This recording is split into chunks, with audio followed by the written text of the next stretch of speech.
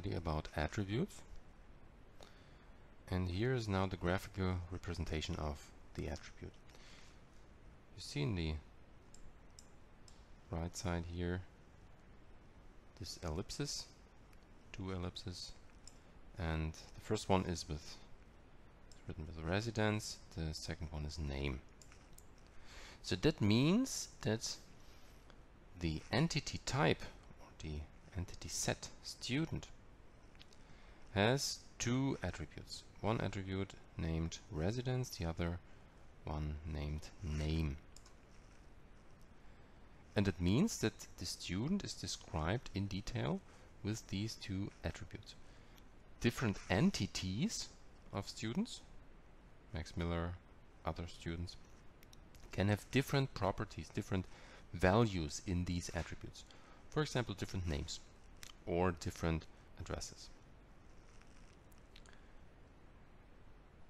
So this is the graphical representation, the entity relationship diagram.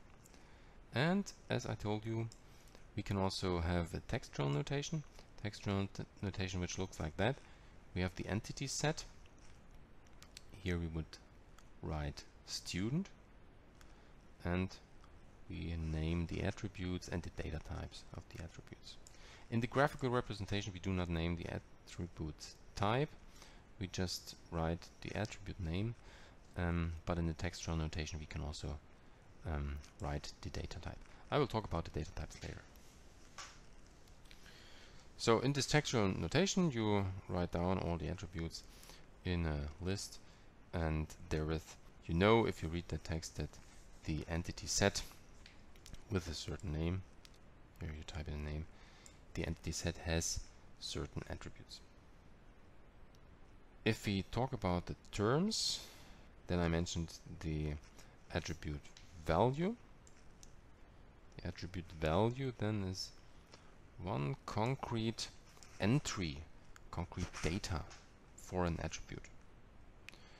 If you have a concrete entity, then you write in, you register in this record of the entity concrete data, and this describes this concrete student, Max Miller, in detail.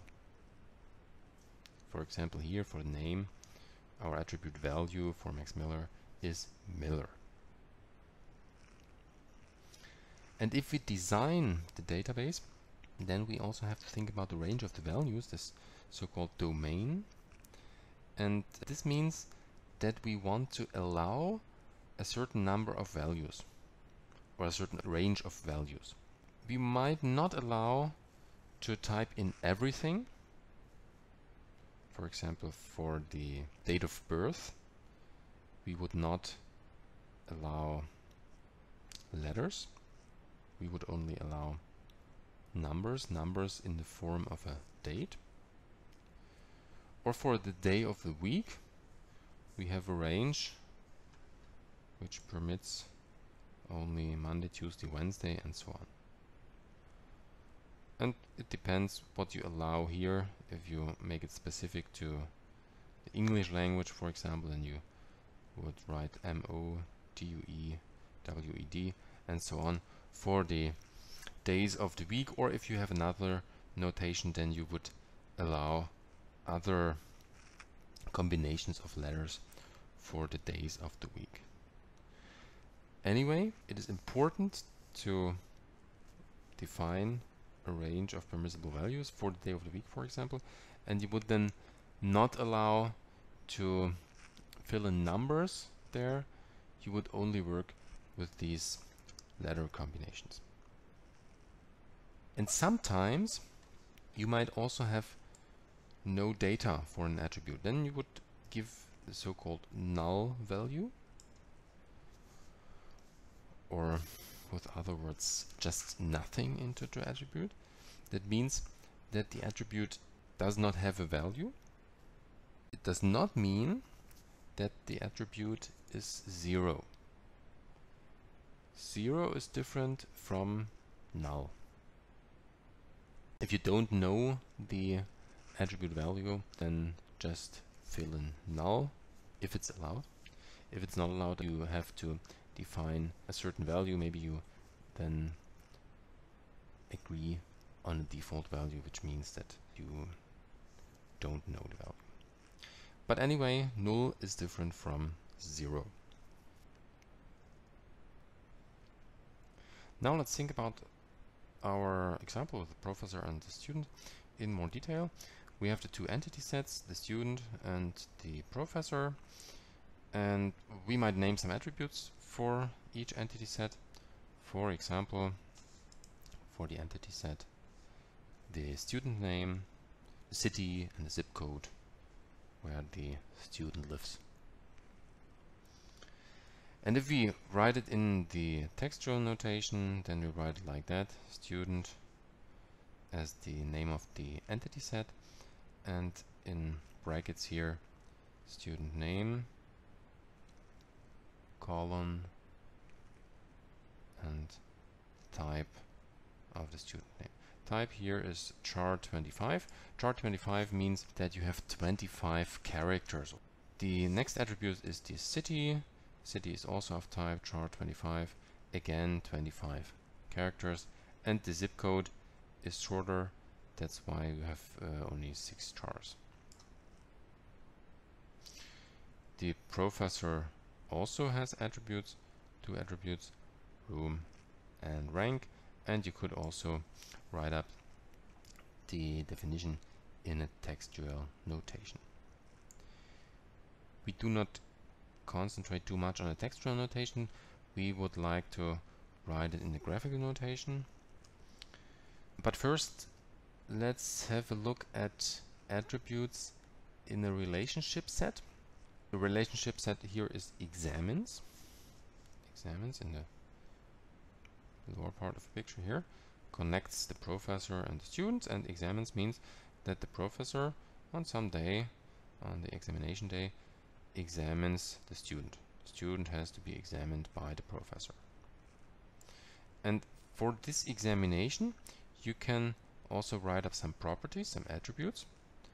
One attribute would be the grade the student gets after the examination is over, and the date of the examination.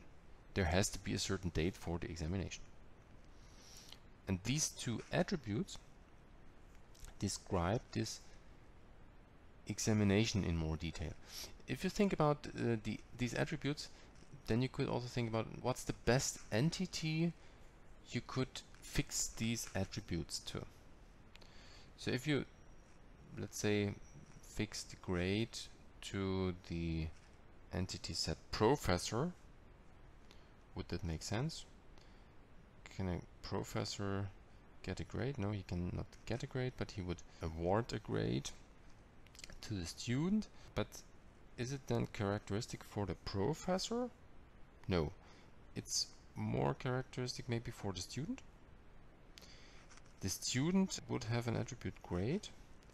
If the student would have the attribute grade, then the grade would describe the student in more detail. This maybe makes more sense than adding the attribute grade to the professor. But how about a student which is examined by many professors?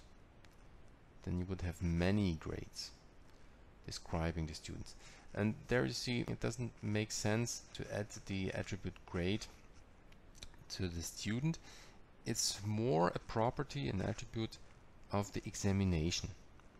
Here in our case, we have the examination event modeled as the relationship set with the name examines, and therefore we add the attribute grade to this examines relationship set. So we add the proper attributes. You can see the grade, which I talked about, is fixed to this relationship set examines, and as well the date of the examination. Date of examination is not an attribute for the professor. Professor has many dates of examination, and it describes not the person of the professor in detail. The same with adding the date of examination to the student would not make sense, because the student also has many dates of examination when he has to go to an examination.